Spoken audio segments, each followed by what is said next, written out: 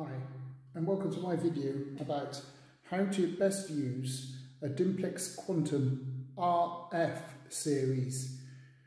The difference between the RF series and the usual Quantums, Quantum 125, QM125, QM100, QM70, QM50 and the QM150 is these ones have the letters RF after their model number. So that would be the QM150 RF, the QM125 RF, the QM100 RF, the QM70 RF, and the QM050 RF. The easy way to identify the difference between these models is the flap at the top. As you can see, this flap doesn't have a little window in it. The ones with the window in it are not the RF series. This one here is a Quantum 125 non-RF, so it doesn't have the letters RF at the end.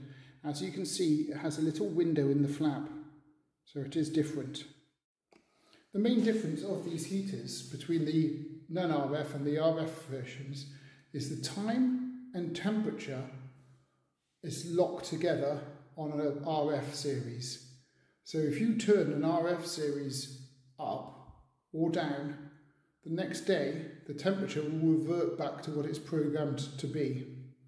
So I can go through and show you how the user interface is different to the other videos that I have based on the QM non-RF version. First of all, we need to turn the heater on.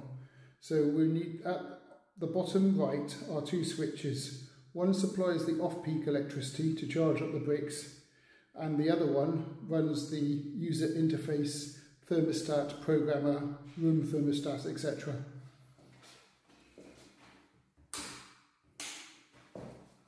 Now that it's turned on, it shall boot up. So we need to lift the flap. Now this one hasn't been set up already, so it's still got the plastic film on it. It's daylight saving rule was the first question, as it's going to be commissioned. So to do that, you just press that, and then that enters into the date and time. So it's the 28th of September 2021, and the time is 15:55, which is correct. So to set that, you just jump through, and then you can enable the sound for each press or have it disabled, so I'll enable it. Okay, so the factory setting coming out the factory is set to user timer at 21 degrees. So there's different ways we can have this. We can have it on different modes. So we press the menu button and we go down to modes. Timer mode, and then home all day, out all day, or away. I'll go through these in different videos. Today we'll focus on home all day. Home all day, if you press select, you'll get a nice big tick. There we go. So we've now selected home all day. But what does that mean? Menu, modes, timer mode, home all day, and we'll go to modify, or preview if you just want to have a look, but we'll go to modify and change it. So it's set on Tuesday, because today is Tuesday, and it has 4 periods, periods 1 to 4. Now, out of the factory, period 1 is the only one that's active, and that's set from 8 AM to 9 PM at 21 degrees. 21 degrees is the government recommended temperature for a lounge, and bedroom is 18. So for the purposes of this test, we're just going to change it down to 18.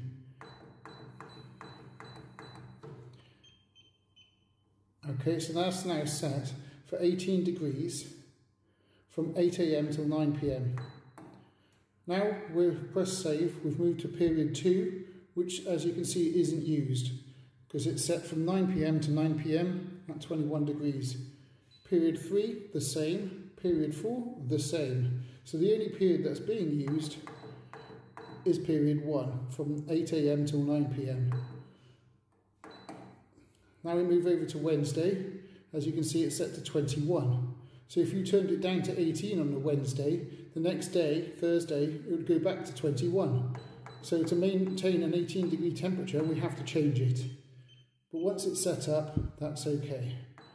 Now we don't need periods 2 to 4, so we can skip those. And then we go to Thursday.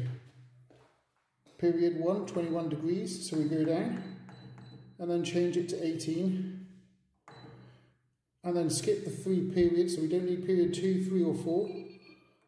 And then go scroll through to Friday, change it to 18 from 21. And then skip the 3 periods we don't need. And then Saturday, bring it down to 18 from 8 AM till 9 PM. And then period 2 to 4, skip. And then Sunday, bring it to 18. And then skip the 3 periods we don't need. And then period 4 we don't need. And then Monday, bring it down to 18.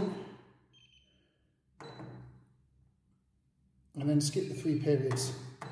We should get to Tuesday where it should be 18, because we started on the Tuesday and there it is, 18.